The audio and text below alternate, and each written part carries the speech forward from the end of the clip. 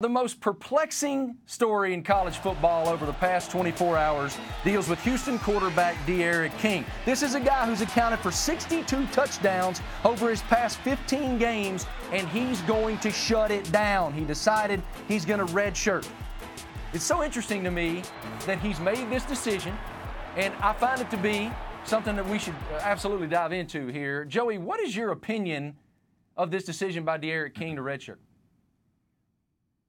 I think it's terrible for college football that guys that have played football are able to then decide to redshirt later. I think the spirit of the rule was for freshmen coming in that hadn't played much football, get a chance to take a look at it and then make a decision on whether they should, sit out the rest of the season and save that year of eligibility. I think this is awful. But let me say this. He did it the right way. When you look at these guys like Isaiah Pryor from Ohio State, the safety, who jump into the portal, they can no longer work out at Ohio State with the team. What he's doing is sitting out, but still giving himself a place and a team to work out with while he's getting ready for whatever it is he's going to do next season. This is basically like punting on this year if you're Houston. Like, we stink. We're 1-3.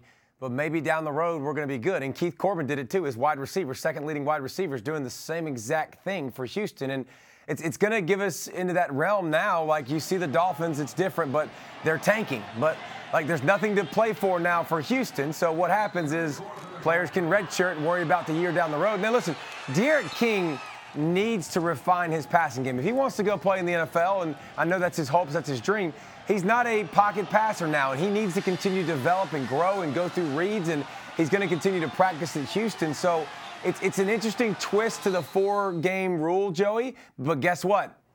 Trendsetters, this is stuff that we saw last year, that Kelly Bryant and all those guys that did it. It's going to continue to be a story. We're going to continue talking about this, and it's going to happen more and more in the future. This is part of the the 4-game redshirt rule, the unintended consequences that come along with it, and you're going to continue to see it because skipping bowl games, it's a me culture. That's what it's going to be about from here on in, so it's going to happen.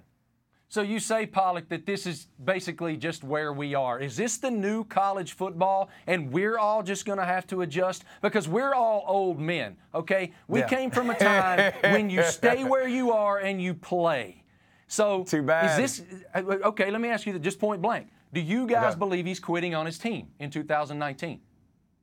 There's no doubt. I mean, that's exactly what he just did. He chose to redshirt, and he's the best option that they have to win football games. And so, he's quitting on his team this season. Now, be interested to see whether he comes back to Houston or whether he takes off to go somewhere else. But listen, this is no different than the bowl game stuff. People skipping bowl games. They're not big enough bowl games, so I'm done. I think you're going to continue to see people, when their team stinks down the stretch, and they could come back and they're healthy, but they're worried about their NFL draft stock. Yes, this is the new norm in college football. It's a different day.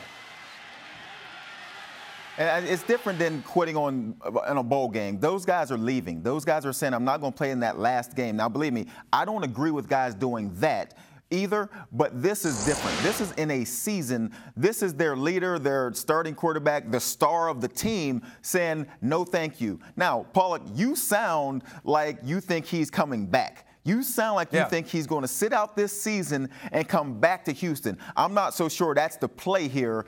He might just be quitting on not just this season, but looking to go elsewhere after this. Yeah, he could be. And listen, again, nobody's going to begrudge him because that's the world we live in the society we live in. You're allowed to transfer and you're allowed to go somewhere else, and he's going to be a grad transfer next year. And listen, I want to point this out because I think it's a very important part of D'Eriq King's story. This kid has been very unselfish and has moved to wide receiver and played early in his career at wide receiver and now is developing at quarterback and not where he needs to be if he's going to get to the NFL. So this is also a part of the process. He played early, moved, and sacrificed for his team. I don't know if he'll end up at Houston. He says he's going to be back at Houston, and if he is, awesome for Houston. Obviously, they get Corbin out there too, and their team better next year hopefully is better. But, King also did a lot of sacrificing early in his career. Not only is he developing at quarterback, Pollack, some of the most renowned quarterback tutors in all of the land are extremely enamored with King's ability as a signal caller. I had Oklahoma's opener this year when Jalen Hurts debuted for the Sooners. After that game, this is what Lincoln Riley told us about King after the game. I mean, I said it all week. D'Eriq King is there aren't 5 quarterbacks in the country better than that cat, and that may be too many. He's fantastic, and we gave him hell. I mean, he had to move around a lot, and I didn't think we really let him get comfortable very much of the day, which was we did a good job. He got out a few times, which that's going to happen with that cat. He's very, very impressive. So Lincoln loves what King can do, and this is the perfect type of quarterback for an Oklahoma scheme, Joey Galloway. What are your thoughts on whether or not he could end up at Oklahoma?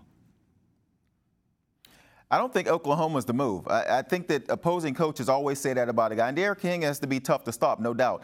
I think what becomes interesting in this situation is you look at a coach like Kendal Briles, who was the offensive coordinator at Houston last season. He's now gone on and he's at Florida State. And that makes more sense to me. And it'll be very interesting if that's the play here. Derek King stops this season, sits out, and makes a move to somewhere like a Florida State where his former offensive coordinator is now. Then we get into a really interesting area of college football because coaches always move around. If you can get a kid to sit out and then you can get him next season, this is going to be like real live free agency. I need to know this really quickly, Joey Galloway, before I come through the TV and spear you. Yes. Are you saying that Florida State is a better destination from Derek King than Oklahoma? What I'm saying to you is this. It would make more sense to me with this move that we've never seen before where a guy steps out of the middle of a season, says, I'm just going to redshirt. You might believe he's coming back. I don't believe that. And I don't believe Oklahoma would be the next move simply because Oklahoma has a couple guys behind him. They've recruited very well at quarterback, and everybody's in line to go there. You said yourself, Derek King has to develop as a passer. It's going to be interesting if he goes to Florida State with Kendal Briles. Hey everyone, thank you for watching ESPN on YouTube. For more sports, more analysis, download the ESPN app. And for live streaming sports and premium content, subscribe to ESPN+. We'll see you there.